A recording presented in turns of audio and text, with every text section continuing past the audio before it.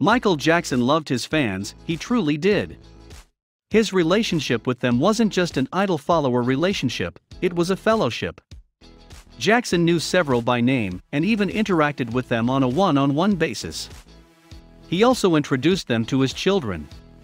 When he traveled around the world and many hanged around his hotels, he would throw them autographs, pillows and blankets at night, and even ordered them pizza on several occasions.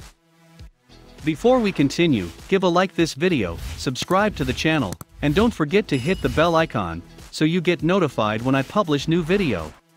Michael Jackson was, and will remain, the ultimate pop star.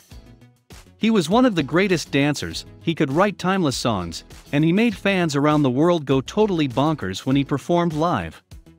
The king of pop will be remembered for many iconic moments, from the Thriller zombie dance, to his smooth criminal lean to his Billie Jean moonwalk, but there's another tool Michael Jackson used in his armory to make the most of his stage presence.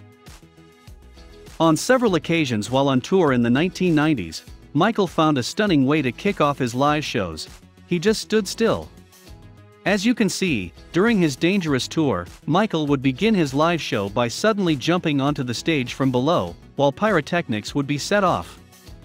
While wearing his trademark gold jacket and dark sunglasses, Michael would then simply stay in position for a full minute and a half, all while sparks would rain down behind him, and the crowd would be chanting his name.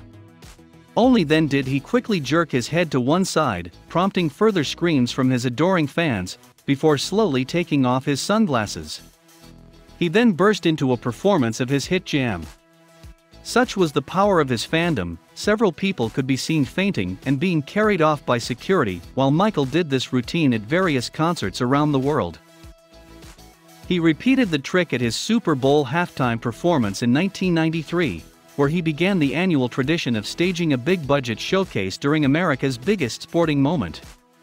Michael's famous pose would later be immortalized in a 10-foot sculpture of the warrior-like pose, created in 1994 by Diana Walczak, which featured on the front cover of his 1995 album History.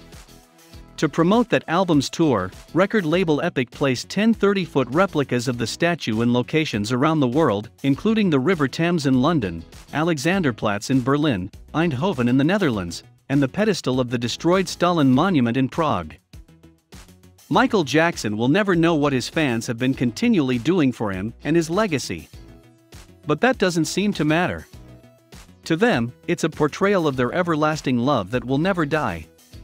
In life, he gave it to them from his core, in the best way he could, and promised them that that love would be eternal. He wrapped it in his music, and it gets rekindled every time they listen to a track. Michael Jackson fans get the star. They enjoy his art. They admire his talent and his genius. They worship his stardom and greatness.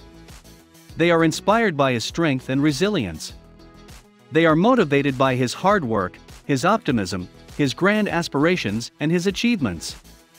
They resonate with his tribulations and empathize with his predicaments. They listen to and believe in his message. They seek to emulate his example of sharing love, touching other people's lives, and being the change they would want to see. The Michael Jackson fandom is a global family brought together by love.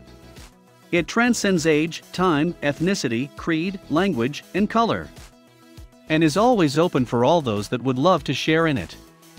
You can never understand what it's like to love Michael Jackson until you start loving him yourself.